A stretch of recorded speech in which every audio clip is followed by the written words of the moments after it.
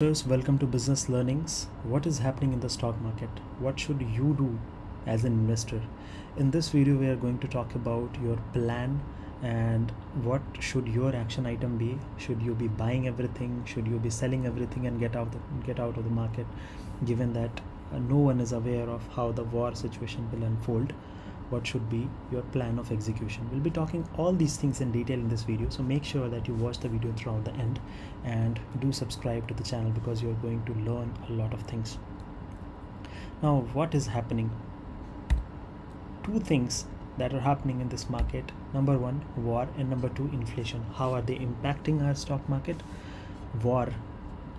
Russia and Ukraine are at war. Russia is one of the key exporters of crude oil, and as you know that crude oil is at a center of any economy's growth. Why? You need crude oil for creating energy, and you need energy for any kind of manufacturing to happen. You need crude oil for transportation, and you need transportation for any kind of supply chain to be successful. These two, manufacturing and supply chain alone, contribute heavily to any kind of industry. And if the prices of these processes go up, if the prices of the entire supply chain goes up, the price of the cost of manufacturing goes up, right?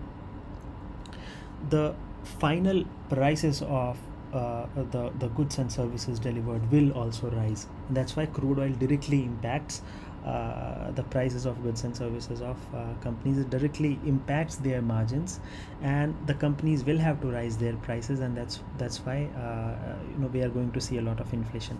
And the crude oil price being at its all-time high in the last 8 years is definitely a problem for us, especially for India, which imports about 85% of its crude oil from other countries. This is going to create a big problem. That's why we are seeing a lot of correction in India. Number two reason of inflation is interest rate hikes. We all know that in the last 2 years, to counter the coronavirus pandemic, governments across the world had to print a lot of money. And now, when inflation had set in because of this excess liquidity in the market, governments, central banks across the world, they had to absorb this liquidity. How do they do that?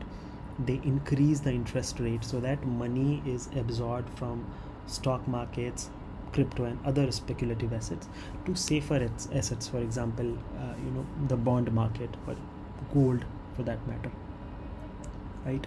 And that's why we will see some correction in the stock market. So these two factors alone, given that war has this kind of uncertainty, it has been going on for 10-12 days and 10 days approximately, and we still do not have any clarity how long will it go, right? And if it turns into a nuclear war, we don't know whether we'll survive or not. If this turns out to be a full-blown World War III nuclear weapon based, we don't know what's going to happen, right? And that's the uncertainty the markets are factoring in, and that's why markets across the world have corrected a lot. What should you do as an investor? If you are an active investor, by active investor I mean that you periodically review your portfolio. You should be focusing on asset allocation. If you are aware of it, very good. If you are not aware of it, please consult your financial advisor. In very basic terms, asset allocation simply means that based on your risk profile, the ability to take risks, if you are a very aggressive kind of investor, you will design your portfolio to be 80% in stock market and 20% in bond market. If you are a conservative investor, maybe you will say that 50% in stock and 50% in bond, because I do not want to take such risks. You define this ratio, and then you periodically ensure that this ratio is maintained. For example, in today's times when stock market has corrected by a lot, the ratio would have changed. The proportion of stocks would have decreased, the proportion of bonds would have increased. So the goal of asset allocation is to bring back that proportion. How it helps you? It helps you by giving you better returns while keeping your risks as low as possible as per your risk appetite.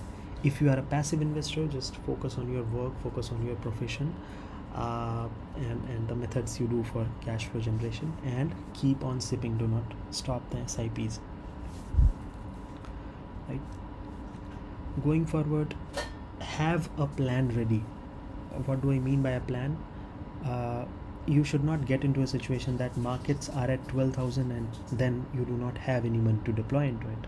That's why a plan means you will add 3% more capital when Nifty goes below 16,000. You will add 2% more capital when Nifty goes below 15,400.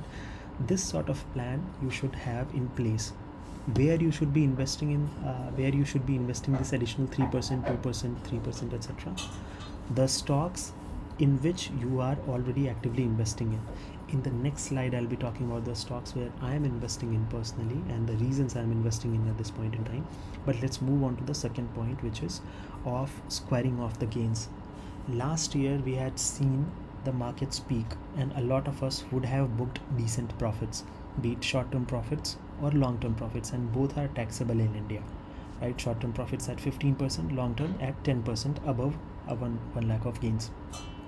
If you have any such gains, this is the right time to set it off. This is the right time to cancel your gains, because it's better to save 15%. If you sell your stocks tomorrow and tomorrow, the day after tomorrow, it goes up by 5%, you are still saving 10%, because now you do not have to pay the short-term capital gains on that much money. Do your calculations, do it only if you think that it makes sense for you. It's just an idea which, if used properly, might help you save a lot of money, right? Same for long-term capital gains. Now these are the stocks which I am buying at this point in time. If you see, most of these stocks: Asian Paints, Hindustan Unilever, Pidilite, Kotak Bank, Bajaj Finance, DMart, ICICI, HDFC, Relaxo, Tata Consumer, and HDFC Life. Most of these stocks are Nifty 50 stocks. Most of these are blue chip stocks. All of them have a very good quality management, and all of them are available at a discount from anywhere between 20 to 30%, right? So if you ask me, a very good time to invest in these stocks. I have personally been sipping these stocks. In what fashion am I sipping? I am sipping these stocks based on the percentage that I had written in the previous slide. Now the reason these stocks have corrected the most, if you see, there are two kinds of stocks here. One, FMCG stocks, fast moving consumer goods, and second, banks. FMCG stocks have corrected purely because of inflation.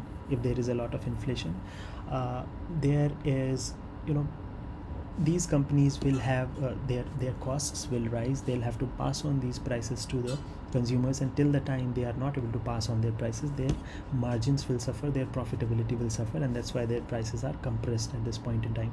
But there have been instances of high inflation, and these FMCG companies have been successfully able to pass on those price rises to their end consumers. That's why I have a very good amount of confidence in these companies, that they'll continue to deliver on their strategy of handling inflation, and therefore the stock prices will keep on reaching new heights. Given that I'm getting most of these companies at an attractive discount, I'm adding them. Banks are also in this list: ICICI, HDFC, Bajaj Finance, Kotak. These are in this list because they are respective market leaders. Banks are suffering because of this high inflationary pressure. The chances of increasing NPA, both gross and net NPAs, is high, right? And that's why, since markets are forward looking, they are factoring in that kind of NPA which might result in future in today's price, and that's why these stocks are punished at this point in time. But this also gives us a very good opportunity to start accumulating these stocks. Know that all these stocks are respective market leaders, right, in their own areas. Either number one player, number two player, either of them, all of these stocks are either number one or number two players in their respective areas, and they are the market leaders because they have the right strategy in place, and they have been successfully able to implement that strategy in the past few decades. That's why I have a lot of confidence in them. They'll continue to do so. That's why I have been investing in these companies. I'm not putting all my money, as I said. I have been incrementally increasing. If market If the markets correct more, I'll be adding more of these, and what kind of additional amount, I have already talked about it in my previous slide. So if you have any questions, please put them down in the comment box below. If across this video, if you had anything which you any doubts which you think I should create a separate video on elaborating in more detail, please put that also in the comment box, and I'll see you in the next video. Bye.